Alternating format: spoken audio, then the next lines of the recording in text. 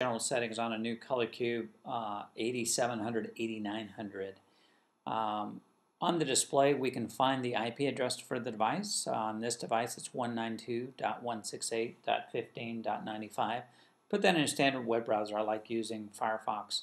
The first thing I want to do as an IT support person, I want to go ahead and click the support tab.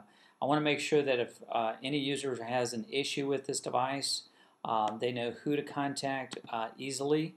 So I just hit the edit button there, and I'm going to go ahead and put myself in here and my phone number.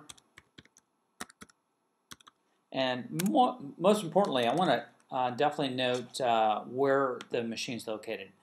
This particular machine is located in the copier area, so as the client sends a print job, they know where this machine is, so they can go collect their print job. From here, I want to click the Properties tab. Note, Xerox as a default, they enroll or turn on this Smart eSolutions enrollment. We can go ahead and not enroll. Most of our clients are on PageBack that includes supplies as part of their service plan, and so we don't really have a need to be enrolled in the eSolutions. And also, every now and then, if it can't communicate with the eSolutions server, it can put an error code on the display that could alarm some of your users, so it's best to just kind of turn it off. Next, I like to go up here to the description area, and let's wait for the machine to populate that. For the device name, I've already filled this in, ColorQube 8900. This will be the device name that the user will see on their driver when they download the driver and install it. Also, the location I put in here will be the location they'll see on the print driver, so those are two key elements to make your life and your user's life a lot easier. I would click apply if I had apply. Note, every time I make a change, it's going to give me a dialog box. Even if I made no change, it'll give me a dialog box saying I made no change. Last thing I want to show you is date and time.